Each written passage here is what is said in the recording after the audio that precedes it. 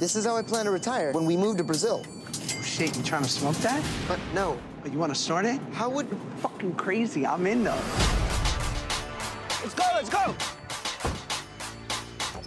Well, I just sold this car, so let's take care of it. If you sell your car, how are we supposed to get to Rock the Bells today? I'm not going to a concert. We're going to the concert. Grow up. 2 VIP tickets, 300. Would you pay me $300 if I performed sexual favors on your body?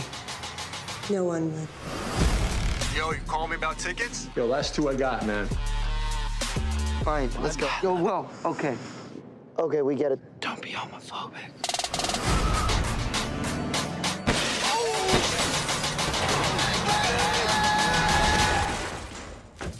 What happened, man? You know, I stole 2 tickets and some moon rocks from some guy on Craigslist. Are you gonna go to the concert later? Or? You hit on the drug dealer's girlfriend. I saw this in a movie once. What happened after? He gets killed by her boyfriend. Fingers crossed it works out better for you.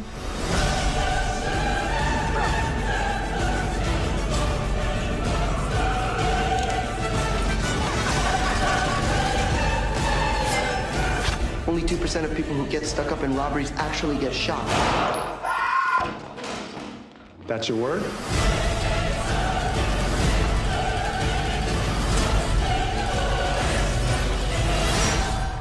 Brazilian is my favorite porn search word before drunk and amateur. Yeah, I don't know what it is about amateur, but I like it a lot. I think it's just more authentic. It's like if you're gonna sell me something, do it with integrity. 100%.